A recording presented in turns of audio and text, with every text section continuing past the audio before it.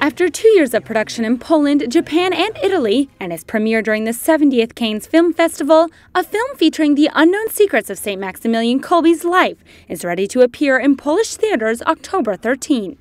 To make Two Crowns, the monk and heroic martyr in Auschwitz was thoroughly studied through his writings and even through people who knew him.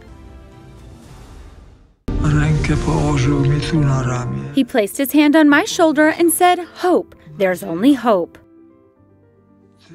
Two Crowns combines both a fiction and documentary-style story, revealing the technological inventions of the saint, his mission work around the world, and the evangelization movement he started, the Militia of the Immaculata.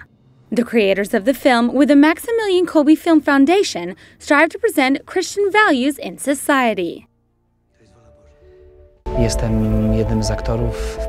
I'm one of the actors in this project, which tells about St. Maximilian Kolbe, about a person so exceptional that the whole world should hear about it. The Holy See will also be a part of this mission to spread St. Kolbe's story to the world, as there will be a premiere viewing in the Vatican before the film reaches theaters in Poland mid-October.